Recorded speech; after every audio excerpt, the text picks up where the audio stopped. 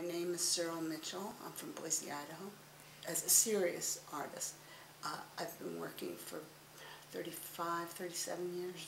Oh, no, wait. Oh, my gosh, it's longer. 39 years. I work with acrylic on canvas. I do mixed medias. I love shellac and graphite, and I've done quite a bit of collage work. And I decided I wanted to use dance terms and dance steps. So I emailed the dancers and asked them what their favorite dance steps and dance terms were. Yeah, they're two-dimensional. I used shellac and graphite and acrylic paint, and the acrylic is in red. It's a red.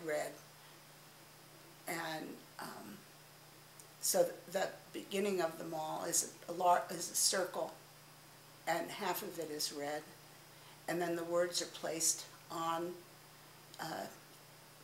the paper, and depending on what the term means, I'll either make it go up or down or elongated. They're very, very simple, but they're elegant. They're just kind of elegant. I'm happy with what I'm doing.